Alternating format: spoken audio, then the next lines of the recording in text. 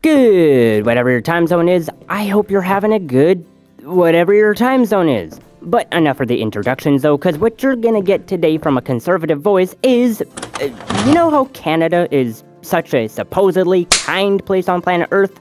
Well, apparently that's a lie, because we currently have Trudeau trying to pass the bill C-63, called the Online Harms Act.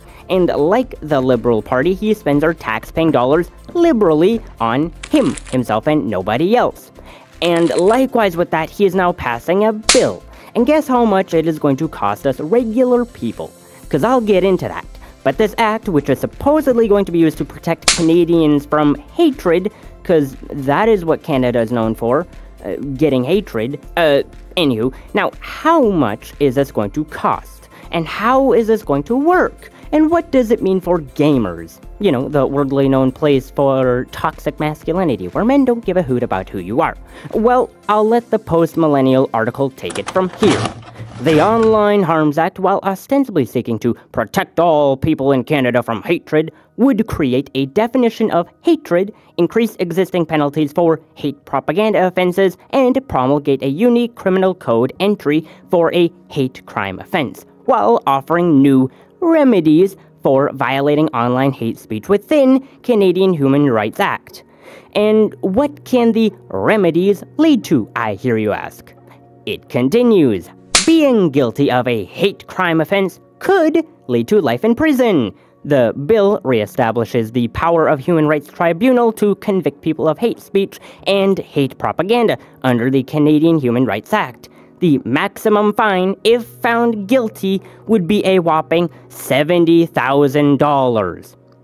Let me tell you, if there was even a moment to be more for Pierre, then I wouldn't know what that moment entails. Because right now, Pierre Poilievre is kind of our last bastion for free speech anything.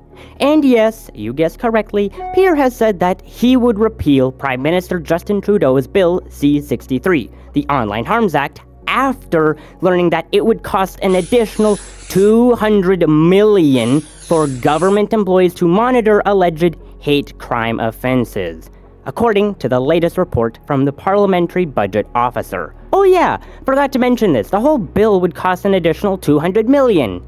And let me ask, could you take a wild guess as to what is going to cover the bill of this bill? Is it A, Trudeau's dumbass, B, the government through inside funding, or the most probable, C, taxpayers? Imagine your taxes going into policing people talking. That is so ludicrous. Instead of putting that $200 million into covering people's education loans, we're putting $200 million into grammar, square mustache peoples. But yeah, Pierre is being the hero once again in saying that he's going to repeal this nonsense. Thank goodness we have someone of common sense speaking against a stupid bill. But I'll let the article continue.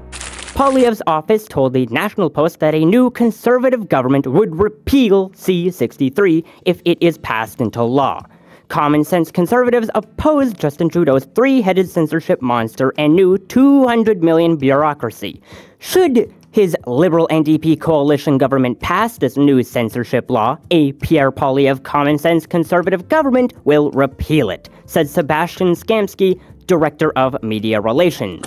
In his reference to the three-headed censorship monster, Poilievre points to Trudeau's other internet censorship bills, C-11 and C-18, called the Online Streaming Act and Online News Act, which were passed into law in 2023. Poilievre has been strongly critical of the philosophical thrust of the bill, saying it shows that Trudeau must have read George Orwell's 1984 as an instruction manual and not a warning. My thanks go to Poilievre and Michelle Remple Garner, who is the Calgary Conservative MP who asked for a calculation of all costs that would be accrued by the new Online Harms Act, and then followed it up with, the opportunity cost of Bill C-63 alone should be enough to send it to the minister's shred pile. And I'm sending my thanks their way because they are doing the people's justice with transparency against Trudeau. And I really just cannot understand anyone who isn't against Trudeau. Like, how lacking in mental capacity do you have to be to vote for a Canadian deficit? The Liberal Party has done nothing but cause more and more problems in all of North America. But as a Canadian, we must fight against this blatant problem in all of Canada, that being the Liberal Party.